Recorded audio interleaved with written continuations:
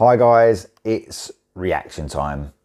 It's actually track by track reaction time. I don't do this often. When something special comes out, I like to do track by track. As you might, if you follow the channel, you know that. But the new Stryper album's out, so that's a definite. I think Stryper was my first track by track reaction. I don't do it often, like I said, so I love it when it comes along. But the good thing about this is, well, today is, what is it today? It's September the 24th. The album's coming out on October the 21st, so you'll be listening to this on October the 21st, because I won't release before, obviously, because Michael Sweet, just an amazing person to me. He is amazing. I talk to him on a regular basis.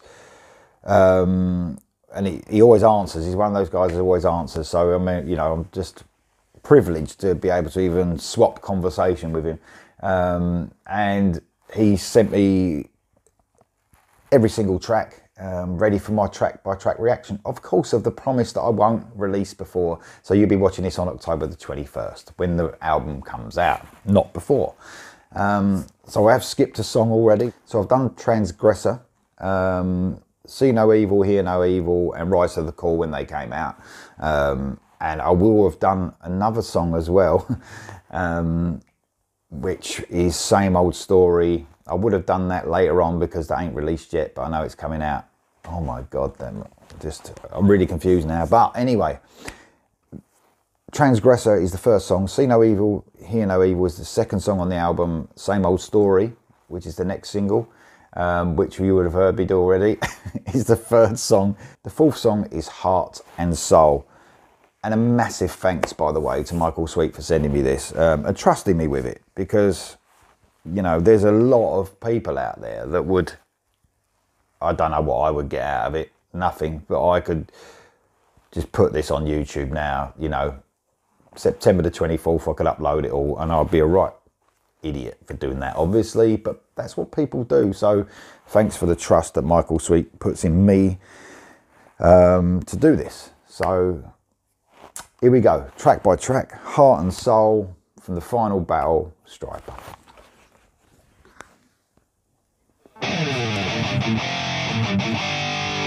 Guitar.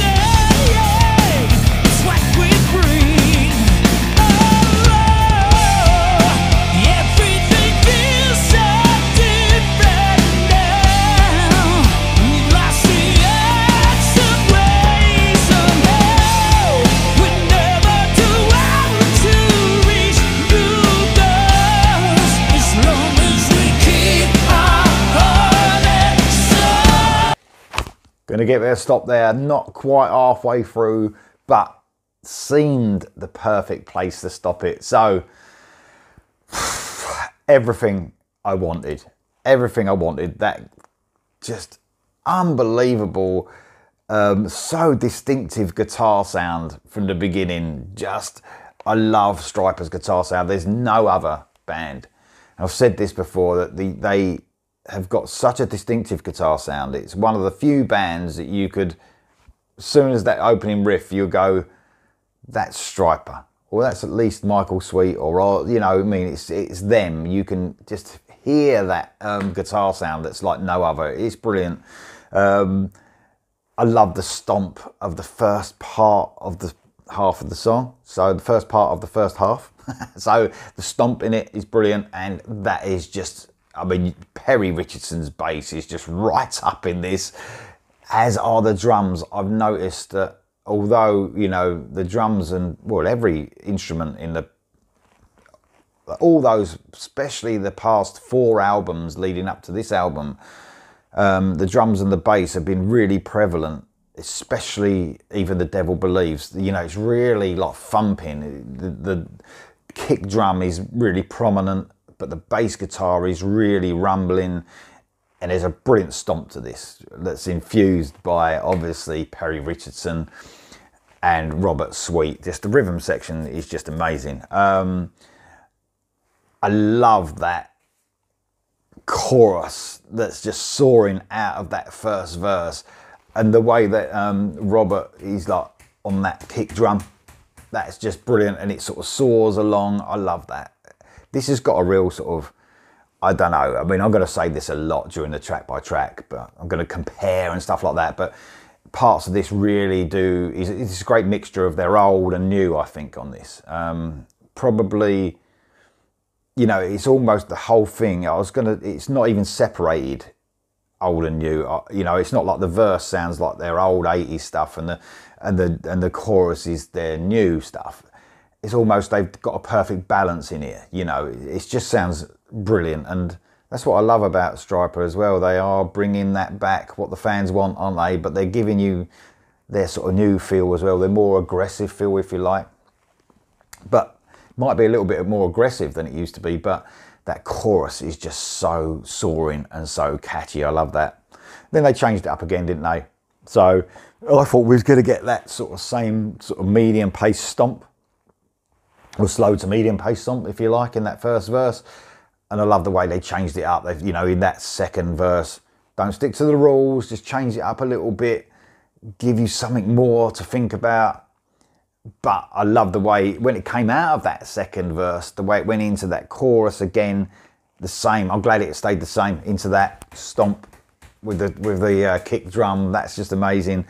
And it sounded even better the second time round, coming out of that faster verse. It's amazing so far. And obviously I haven't listened, I'm not listening to this in order. I'm going to do some in order like now, but thinking about the track listing, Transgressor, See No Evil, Hear No Evil, haven't heard Same Old Story yet, but this is a perfect fourth sort of song, sort of slowing the pace down a little bit with some different paces in the song as well.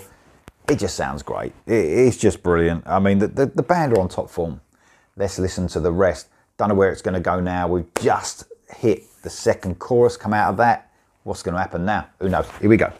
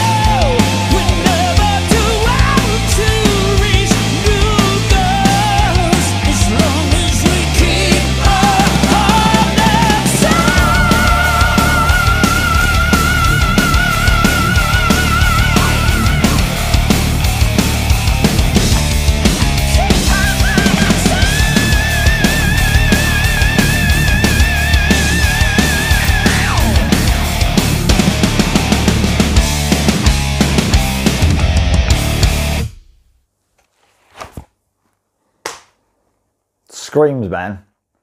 I mean, Michael just, he screams. Are they as good as they ever were?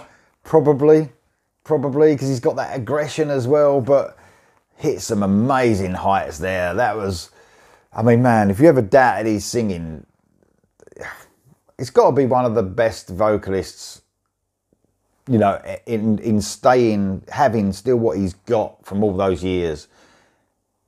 It's just amazing, and he does it live as well, you know, so it's not just about the studio, it's no effect or trickery there, he's just, you know, that's what he does, and I'm still amazed by it now, I really am. But I love the guitar solo on that. It's almost like it wasn't full electric.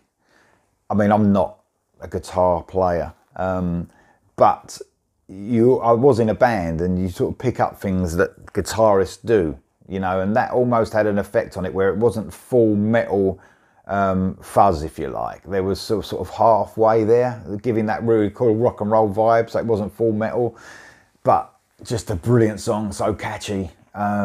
Just that chorus, it's just, that was brilliant, just so melodic. What a fantastic song that was. That was the fourth one. That was Heart and Soul. Next is Near.